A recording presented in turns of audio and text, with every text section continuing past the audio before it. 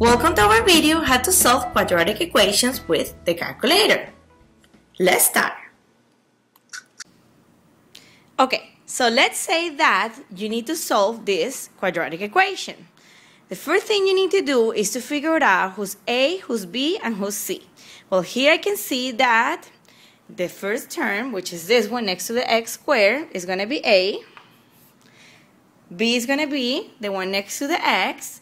And C is the one that is the constant, which is by itself, which in this case is -4. Now, let's go ahead and use the calculator to solve this equation. Okay, so the first step is to turn it on.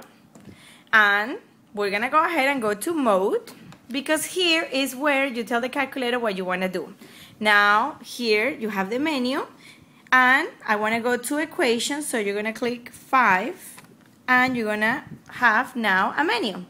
You can see here that you have different type of equations. The one that we want to do is number 3 because I want to solve for the quadratic equation.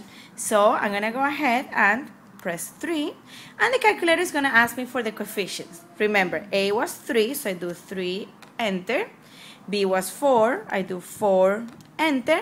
And then C is -4. Now, do not use this negative. You need to use this negative. So I'm going to do negative, and then I'm going to put 4, and then I'm going to put enter.